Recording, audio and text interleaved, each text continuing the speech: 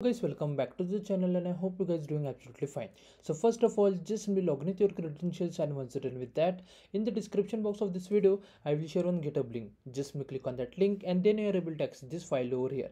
Now just scroll down over here and from here you can see this URL. So just open this URL in incognito window.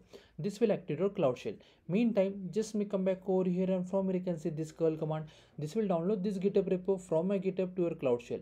Then we have to make this file executable. For that we have to just run this chmod command, and for executing all the command we have to just run this last command over here. So just copy all these commands, just come back, paste, hit enter, wait for a second, and then just click on this authorize button over here.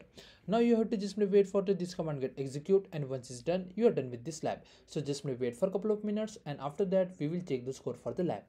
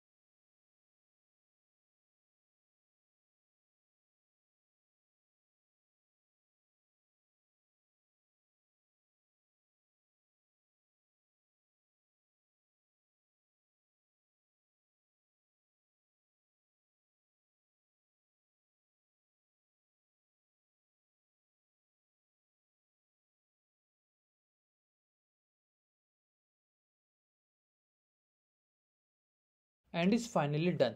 Now if you just come back over here and click on the check my progress for each and every task, you will get a score without any issue.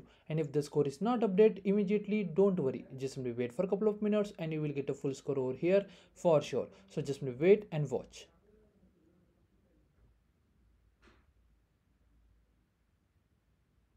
And as you can see, it's done. And that's the way we have to complete this lab. If you still have any doubts, please do let me in the comment section. Thanks for watching and have a good day, guys.